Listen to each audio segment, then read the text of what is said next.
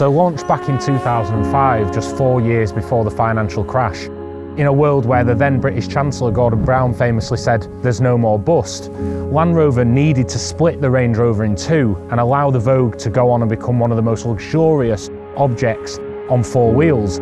But by doing so, they opened up the Range Rover brand to a whole new marketplace, a younger, more stylish audience that wanted a car that was both sporty to look at, fast, but still, as all Land Rover products are and always have been, very capable off-road.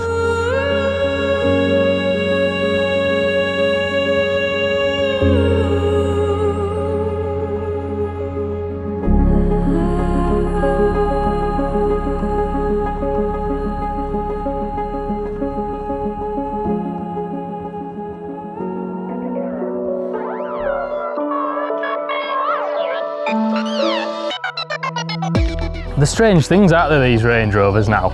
I mean, it's basically just a big GT car now because it's too nice to go off-roading with. You just scuff out wheels and stuff. So what are they then? Like, I mean, some people would just argue that it's a status symbol. Just this big high-up carriage where you can just peer down at people less opulent than yourself. That's probably why it appeals to Love Island stars and equestrian enthusiasts.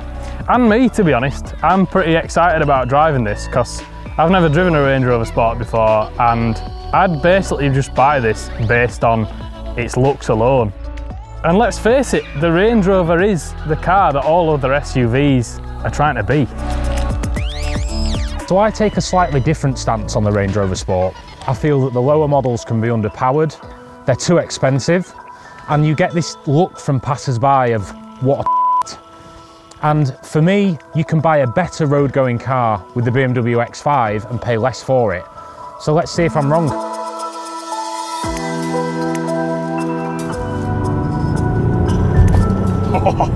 I love it, mate. I love it. What are your first impressions? I mean, the first thing that strikes me is the ride height is absolutely spot on. Like, I love it. I love being up here.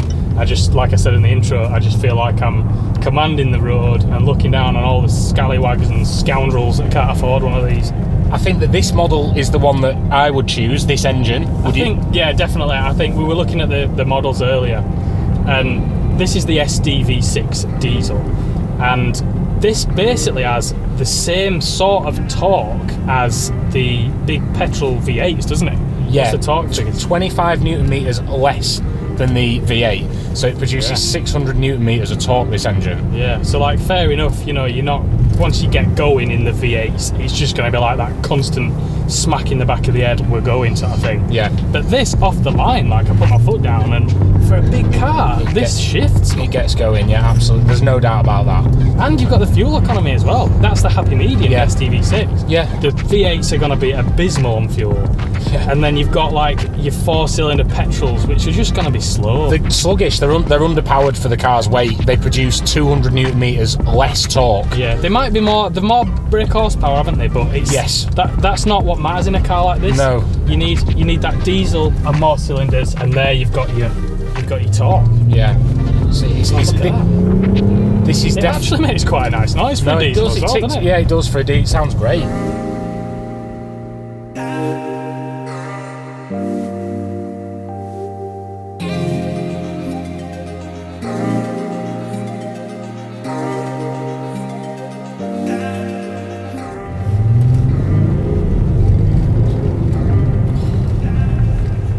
You're addicted, aren't you? Yeah.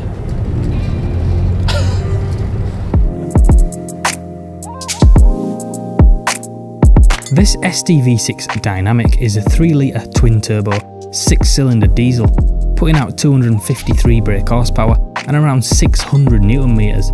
You can really feel all that torque when you plant the accelerator from low speeds.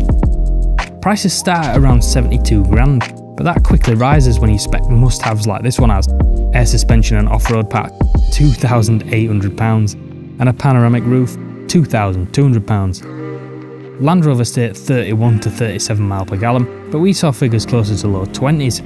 We were driving spiritedly though. Interior wise, pretty flawless. Beautiful, isn't it? I mean, yeah. What were you saying? Like, Land Rover have basically had to go, you know, we've got to make these good now, because Audi, BMW, Porsche are now all making SUVs. They have been for some time. They've been, Land Rover, I feel, are very much a company that I feel reacts to what's going on in the market, rather than thinking what can we do next. Whereas I think BMW are hands down, BMW, Audi are companies that think, what can we do next? How can we make these cars better? There's no doubt that being inside an X5, for me, will be more refined than this. I get what you're saying. I do get what you're saying. I still love this because it is a Range Rover, which is what everybody's trying to do. But, you know, you are right. Range Rovers of old were notoriously shocking. Unreliable. There's no doubt that this car, if you want to even take it down a muddy track, you have to get a Land Rover. You have to get a Range Rover. That's the other thing as well, is like, even though this is basically going to be sold to people who are going to drop your kids off, you know, sell drugs in it, that sort of thing. On the road, you don't sell drugs off road. No, you don't. You need go into a town centre to sell drugs. Yeah. So it doesn't really matter, but it's there. It will do it. If you need to get some drugs out to someone who lives on a farm, a muddy farm in the middle of somewhere, you know that you will be able to go and sell your drugs to them. Absolutely, 100% agree. And as with all Land Rover products, it has to be able to perform off-road, and we've got the Terrain Response 2 in here, air suspension, adjustable air suspension. I tell you what, we had it jacked up earlier on the air suspension. You've obviously seen the pictures, and I think it looks absolutely wicked, jacked all the way up to the top like that. Yeah, I think it looks ridiculous. I just like being obnoxious and looking like a yob in a big black Range Rover that's really expensive, up high, looking down on everyone. Yeah. And if I can get it a little bit higher than it already is, then you will. That's brilliant. Yeah, fair enough. So I suppose I better let you drive it now, aren't I? If you don't mind. You can have a go. I really don't want to get out of it though. I really like it. Then maybe I'll feel even more special sat there, because it'll be like a driver. Yeah, you could sit in the back. I won't do that. He's a yob. Oh, bitterly cold out there. Once again, having to put the seat back. I'm not a short ass, by the way. If you saw the last video, him calling me a short ass while I was out of the car, it's just he's freakishly massive. How tall are you? About 8'6". No. I love the driving position, as I did in the Discovery Sport. I like how you can see the bonnet as well, and the fake bonnet vents. Yeah, fake bonnet vents. Yeah, they are good, aren't they? He just didn't move over for you then, did he? It's just, he don't care, did he? He'd rather hit me than the cyclist. That is sad. Yeah. I think that's one of the things with this car as well, isn't it? Like, definitely. We've noticed today, everyone seems to look at you like... Everyone thinks you're a cock, don't they? Everyone thinks you're a cock.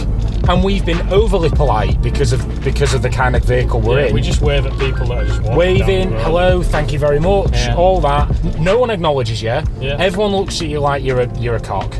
I mean, I personally don't mind that, because you are a cock. I am a cock, and I'm trying to. Thanks for that, by the way. Okay. And I sort of live my life, you know, like, you can't care about what other people think, and this is definitely a car for that sort of person, isn't it? Yeah, I just feel, again, I hate to keep throwing the X5 in there, but it is, for me, the best SUV going. At the entry point, you can get an exceptionally good X5 for 65 grand. Whereas this, I feel like you've got to get into the 70, 80k mark. And I don't think you see many lads in their 30s or girls in their 30s and 20s in X5s, because they're just not as desirable. I think this could well take the prize for the best GT SUV, mixing class with brash. Yeah. Oh, look, an SVR. Yeah. And I think he was a drug dealer as well. He probably was around here. It's a nice place to be. It is, yeah. Probably one of the nicest places to be in a car.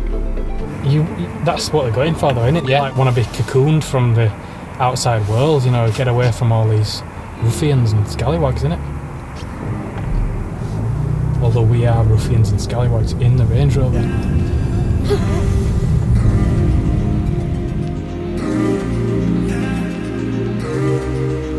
So, would you buy one? I would definitely buy one. I love it. I think it's absolutely brilliant. I just love everything about it. I think it looks great. I love the driving position. I just think it's cool. It suits me, I think. Yeah, I think it suits you, especially with that hat on. Yeah, would you buy one? No. I know what you'd buy.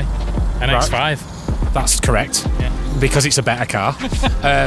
But yeah, I definitely, the reason I would pick an X5 over this is because I feel that you're getting better value for money, better standard spec, and I think for an on-road car that doesn't need to be taken off-road, it's a better car. But as we've seen today, this car can handle anything that you throw at it. Absolutely, and it's a Range Rover.